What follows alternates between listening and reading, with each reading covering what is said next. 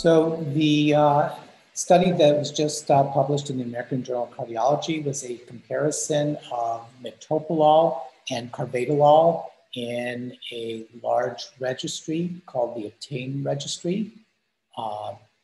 Just very briefly, the Obtain Registry was a study that was designed to assess the impact of beta blocker dosing on outcome after myocardial infarction.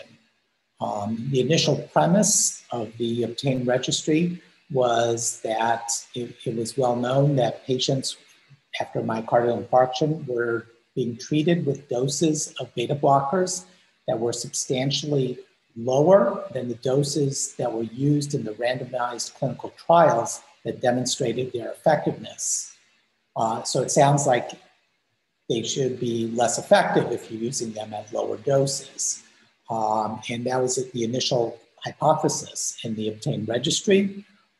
It turned out that that was not the case, that in fact, we saw at least as much benefit of lower doses of beta blockers, and perhaps even a little bit better benefit than we saw at the full doses.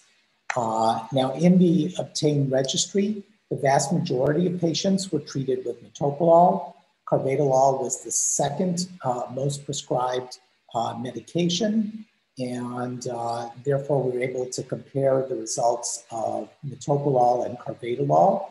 For the most part, they seemed to perform equally well after myocardial infarction. They also both demonstrated that same kind of dose response. So there was no benefit to higher doses versus lower doses.